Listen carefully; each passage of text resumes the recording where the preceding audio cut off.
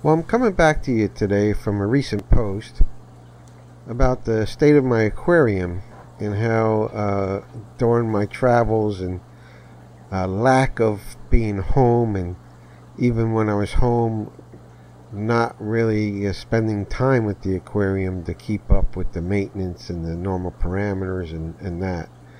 But I got to tell you, it's quite humbling to post your failures on the internet. And it got me thinking a little bit, and that's why I wanted to come back and tell you a little bit about where I am just a few days later. In that, I purchased a few new bulbs, T5 bulbs, and got me to thinking we need to consider our marine aquariums a little bit more holistically than just water quality. There's more to it uh, than just jumping on the bandwagon and saying, hey, your nitrates are too high, your phosphates, did you check your alkalinity, and did you check your calcium levels? And it's more than that. It's everything.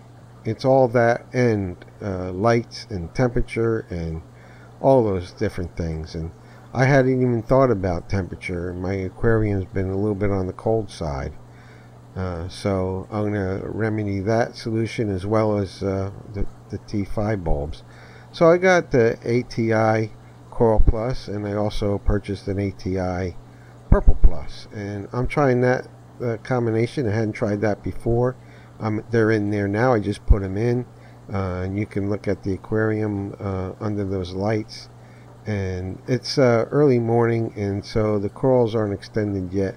But I will tell you that I am dubbing over the audio later in the afternoon. So as of right now, I can tell you after the day's gone by that the Duncan and the other corals are responding extremely well. And so I'm very pleased and have good hopes that the lights were the problem. And of course, this is why we should be taking notes of the things that we're doing to maintain our aquarium wherever possible. And I was convinced, I had believed in myself that my bulbs were 6 months old in January, and yeah, I let it go to March, but I thought January was the 6 month mark, and it was not.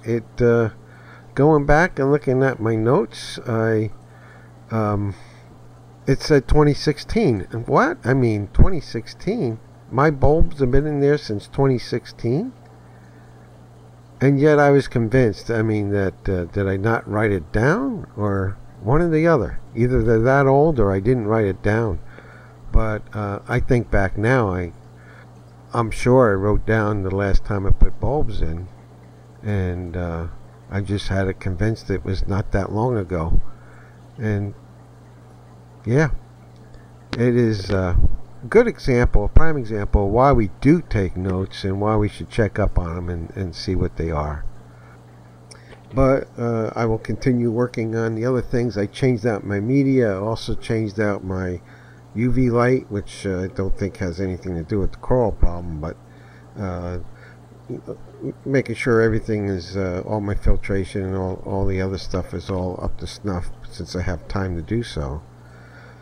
Well, one of the things that's been on my mind is whether or not my aquarium has been at a good temperature. One of the things I do is I try to stay low maintenance, low cost. One thing I don't think I've ever mentioned before, but years ago, probably back in the 1990s, I had a nano tank, and it was a 10-gallon nano, and I had some brackish water or maybe all salt that I had collected some of my own sponges and critters and some fish, and had it set up in one of my kids' rooms, and the heater went bad and overheated and it destroyed everything, at least killed off the fish and many of the other invertebrates and stuff. And so I hadn't really used the heater since, and I'm rethinking that that process or that attitude, to be honest with you. I also learned that through it, that when the heat went up, it went up to, I think, near 190, over 90, 95 to between 95 and 100, if I remember right.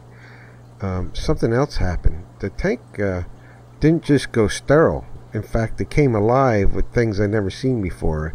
The whole tank was overgrown with like an orange slime. Maybe it was an orange sponge, but kind of like an orange slime sponge. Never even thought about this, and all because the temperature went up so high. The stuff had bloomed, and so there's something to be said about discovery even in failure. In this case, equipment failure. Interesting, to say the least. But I now rethinking how reliable heaters are. I wouldn't mind if people would post, tell me what heaters you're using, and because I've been online, I'm reading reviews on just about every brand out there, all the good brands, even the cheap brands, and they all have between 10 to 20% negative reviews. I mean, really bad, and I'm talking heater failure. And I'm thinking 10 to 20% heater failure on all of the brands, even the better names. That's a risk. And so you like to hear what some of you have to say about that. And I considered what I want to do is get the proper wattage from my tank, of course, but to get two of them and run two of them. Some say that's takes a little strain off the heater, where it's not having to run as hard, even though it's the proper wattage. Plus, it protects your tank if one of the heaters do go bad. But in my case, the heater went bad in the sense that it ran the heat way up. That's a nano tank. On a larger tank, probably not as high of a risk. The other thing I heard about was that heaters may be going bad because if there's not enough flow around them, they get too hot. So one of the things to care for, or to look out for, and to take care of your heaters, make sure there's plenty of water current going over it, and that they don't overheat and shorten their life and go bad on you. But I really would like to hear some of your recommendations and some of your experiences concerning heaters, and I think at this point I want to put one in. Looking at the temperature of seawater at Key West, and I have a Caribbean Reef tank, and so one of the things I have known, and the reason why you may say, well, how is it you even came to the place that you didn't consider having a heater? Well, I came to that conclusion through my own experience, and sometimes experience can overrun your knowledge, and that is something to be considered. And I want to say this, thinking about that, a lot of times our experiences end up being our beliefs and turn into our belief system, and even overrun what we know logically, or what we know from knowledge. And so we got to be careful with experience, because knowledge, and I'm talking about knowledge, that even knowledge that we get from the internet or from the forums and from other places, is combined experience, where my experience is just my experience, but the knowledge of everybody's combined is more significant than mine alone. I think we all should consider that. Just because we have experience in something doesn't mean we know the end all, because our experience is limited to our particular situations and circumstances. And so in my experience of having dived and snorkeled, doing both in the Florida waters, that I know that the reefs get cold water. So how cold would that be? And on average, its annual average is 79 degrees, but it can get as cold as 69. So the months of January 69, February 70, March 75, May 82, these are the average temperatures for Key West, water temperatures. And then in the summer months of August 87, July 87, September 86, giving us a yearly average of 79. So I'm thinking that yes, my experience had told me I didn't need to have a heater because my house doesn't get really below that, and my tank, actually I measured the temperature today, it was at 73 degrees, so not terrible. But on average, I'm thinking my tank is over a course of time staying a little bit too cold, and now considering getting a heater. Yes, the Reef environment does have a couple months where it can get down 69, 70 degrees, or even in some years even a little bit colder.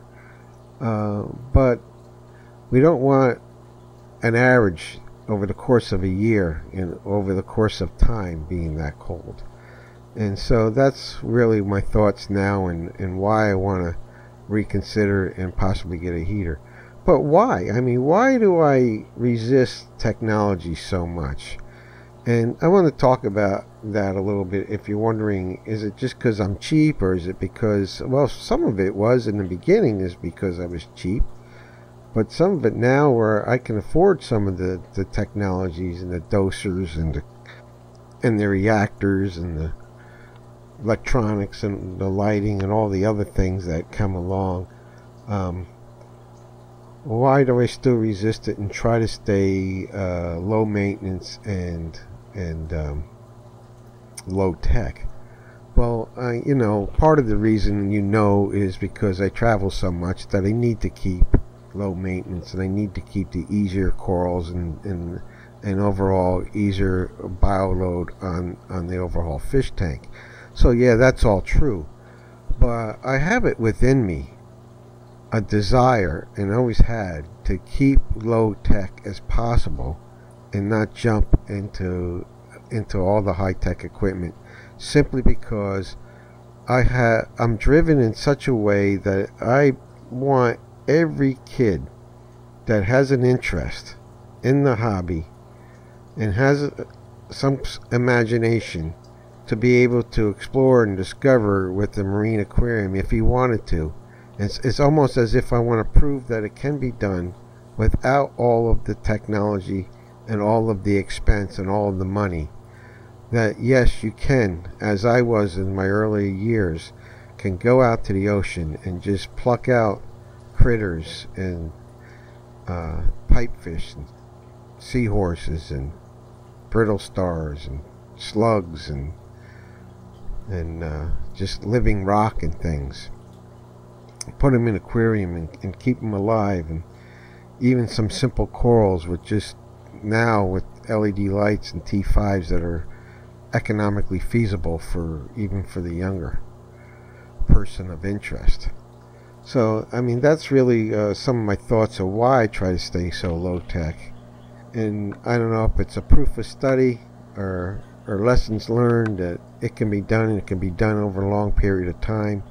And in my case, this aquarium has been going for quite a while. Part of what I wanted to do is as I was talking, just let you take a look at my blue tang. I really love this fish, and so I wanted to give it plenty of film time, if you will. So hopefully you enjoyed watching my blue tang and my other fish swimming around a little bit as I ranted on. And well, it was good talking to you again and airing off some of my thoughts and where we are and where my aquarium is, and I think I'm definitely on the road to recovery. So we'll catch you next time.